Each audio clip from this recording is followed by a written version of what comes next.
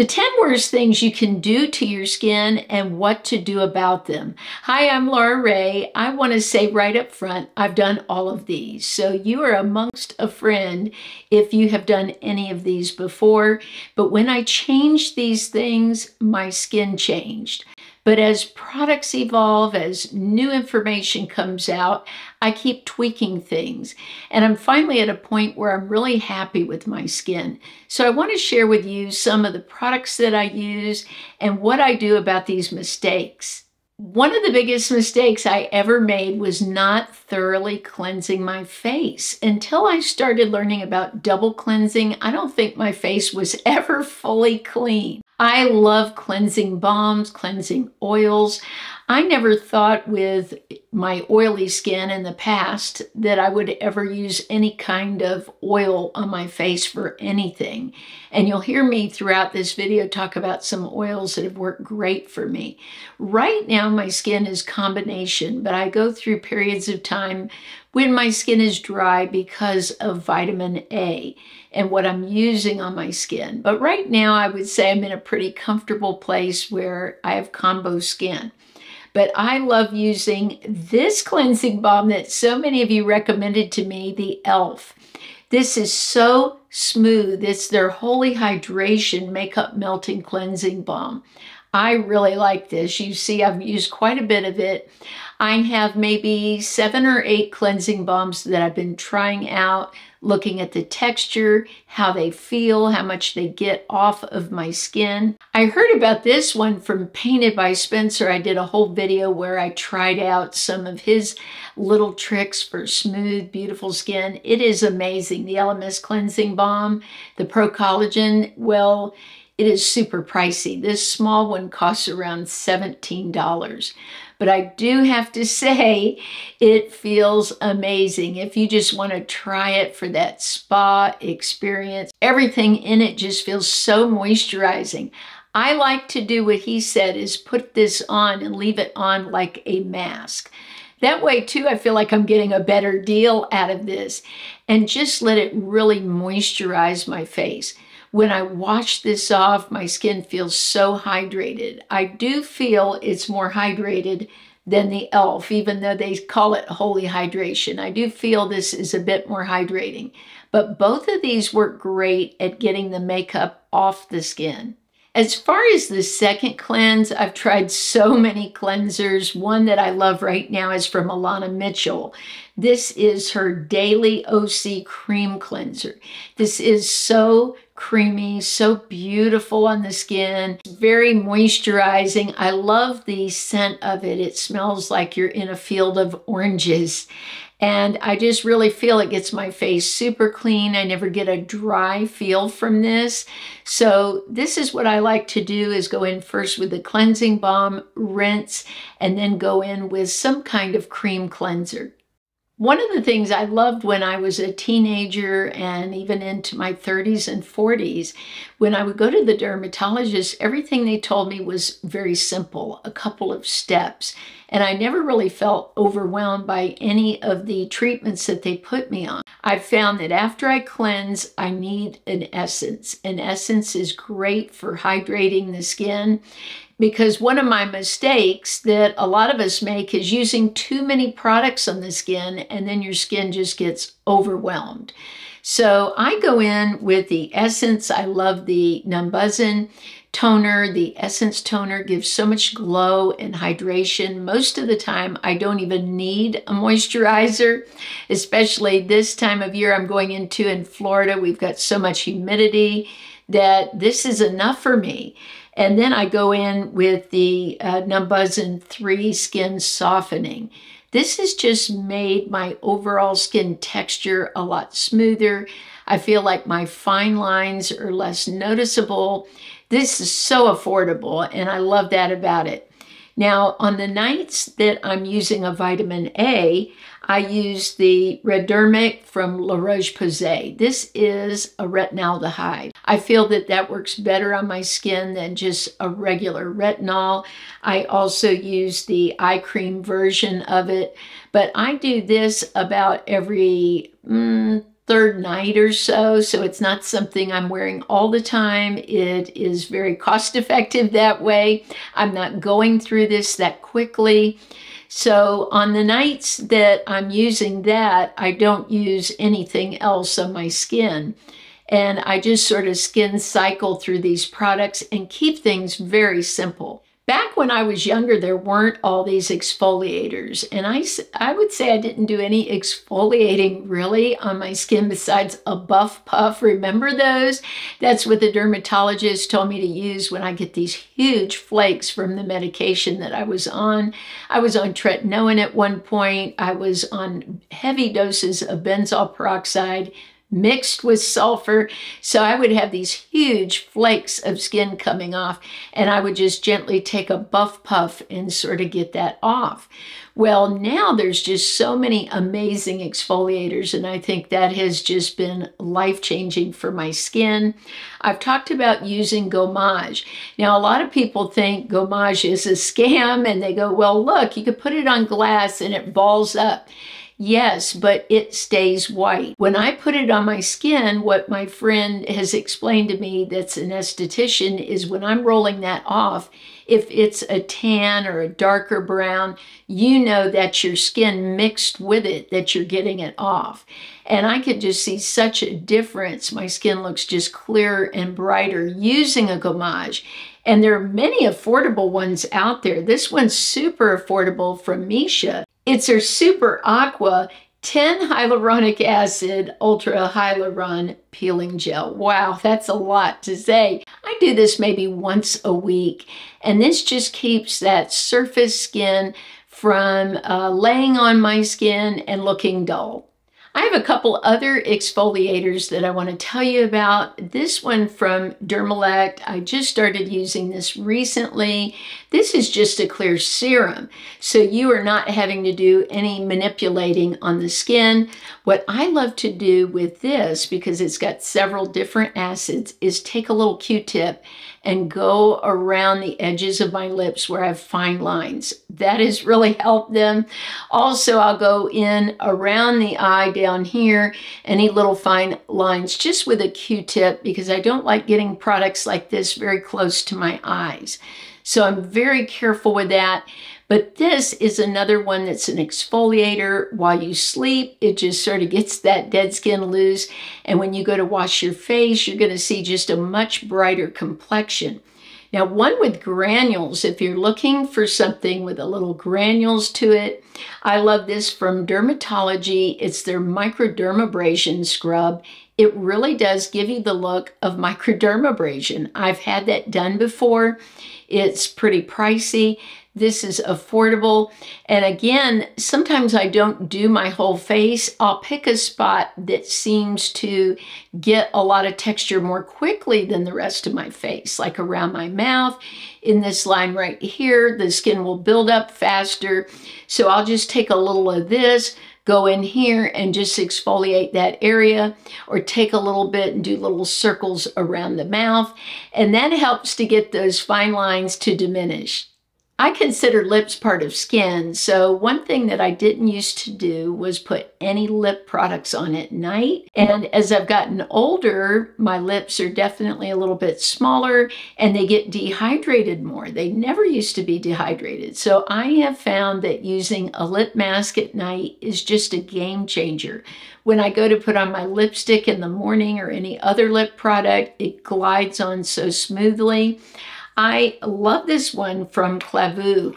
It's so moisturizing. It feels like the Tatcha. I probably have most of the lip masks that are made that are very popular. I've tried so many lip masks out, but this one is one of my favorites. Really keeps the lips hydrated. You can even put this on top of your lipstick if you want to add a little moisture instead of a lip gloss. But I am such a fan of lip masks because when your lips look full and they don't look dry, it really improves your overall appearance. My next mistake was having a hairy face. Yes, a hairy face. I didn't realize how much peach fuzz I had on my skin, and that really stops the products from sinking in, from your makeup looking good.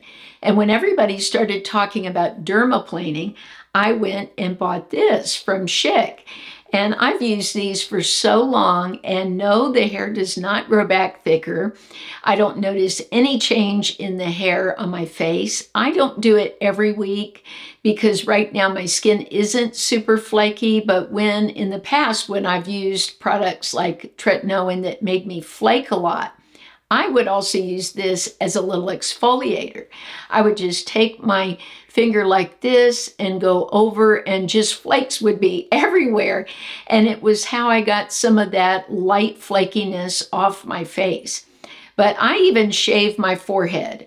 I will pull my hair back in a ponytail, get all the hair off my face. I will hold my skin very gently like this, and at an angle, just go, and it looks like a tumbleweed. And I especially noticed a lot of peach fuzz in this area over by the ears and even on the chin. So you wouldn't normally see this unless you're in certain light, but boy, does it help with skin care, just going into the skin and not sitting on that surface hair. And it especially made my makeup look so much prettier.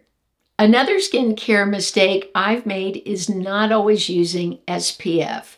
I think whether you live in Florida or anywhere else, that SPF is really important. There's a lot of debate about that, but I have found one that I love so much that I'm enjoying wearing every day, and that's what most dermatologists will tell you. The one that you love wearing is the best one to wear. Mine is from Alana Mitchell. This is a moisturizer sunscreen that's tinted. So what I've started doing is not using any other moisturizer in the morning. I use this as my moisturizer. It's already got the sunscreen built in. It's a 44 sunscreen, and it's water resistant up to 40 minutes. Now, I'm not often in the water, actually, my face at least.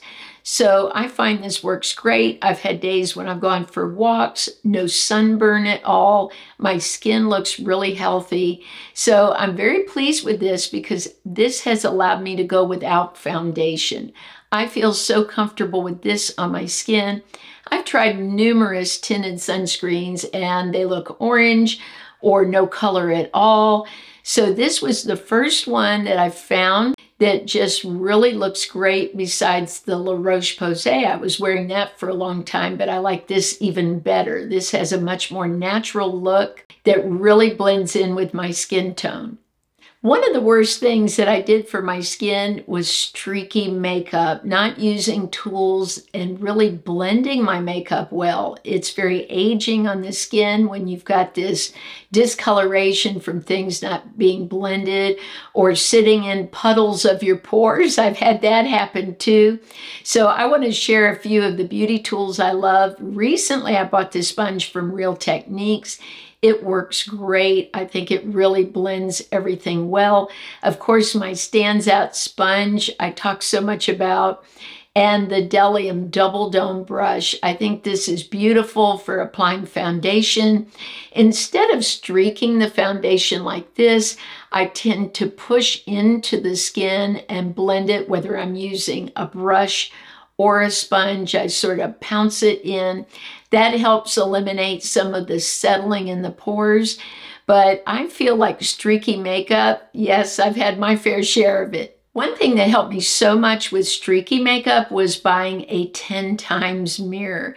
I don't know what I'd do without my mirror. On one side is a regular mirror, and on the other side, it magnifies to 10 times. I use that for doing my eyebrows, seeing makeup clearly.